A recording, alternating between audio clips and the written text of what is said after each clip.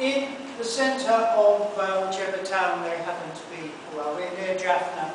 If somewhere in Jaffna market or an outside of Jaffna place, there is market for foods produced without chemicals. People hear about this. What is this?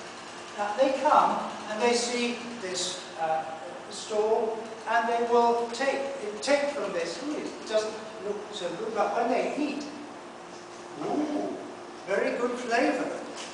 Very good flavour. And that is how you must educate people. But it is not possible for one person on their own to be just because the middle person I am selling to you and you will sell on. Middle person will say, no, cannot, no quality.